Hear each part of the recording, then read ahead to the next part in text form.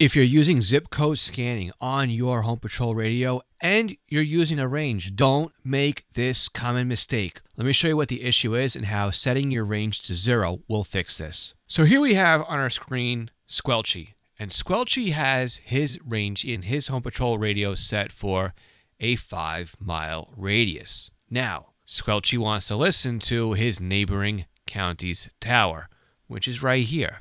And that is set up with a radius of 20 miles. We're sitting about 10 miles away from the outside of that 20-mile radius. And if our radio is set up so that we have a 5-mile range, we won't hear any communications from that transmitter's system. But if we change our range from 5 miles to 10 miles, now these two circles touch. And if they touch or if they overlap, that means that system is now enabled in our scanner if we're using zip code and range scanning. But we may not want to listen to that system because it's just too far away. That's why I recommend if you want to listen to any systems that you are currently in, you set your range to 0.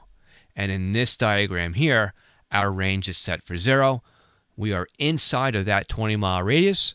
That system will be enabled. And if we were outside of this system and we had a range of 0, it would not be enabled in our scanner. So even though having a range feature in our scanner radios can help us turn things off and on and pre-program our radios for us and help us take some of the headache out of scanning, it doesn't completely eliminate it. So if you want to better your chances of only listening to systems that you are in the RF footprint for, set your range to 0.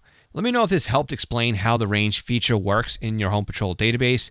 And if this doesn't really help you all that much, let me know and I will create a different style video on this one. It's kind of difficult to explain in 3 minutes or less.